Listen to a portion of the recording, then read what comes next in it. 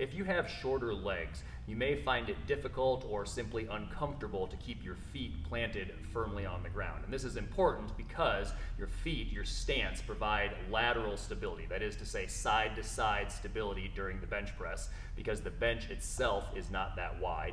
And also having your feet planted firmly on the ground allows you to use your legs to drive up the bench, to leg drive during the bench press as well. So if you have a shorter leg, specifically a shorter lower leg or a shorter shin or a shorter shank, then one of the things that you can do if you find that your heels are coming up off the ground, or maybe even your feet kind of feel like they're dangling a little bit, is to simply take a bumper plate. And you'll see this as we do this with Jen here.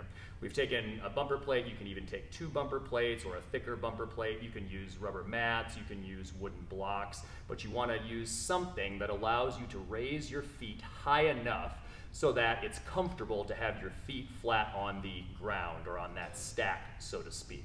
A good benchmark, is to have your thighs roughly parallel to the ground. It doesn't have to be perfect, but if your thighs are roughly parallel to the ground, you're probably going to be in a good setup.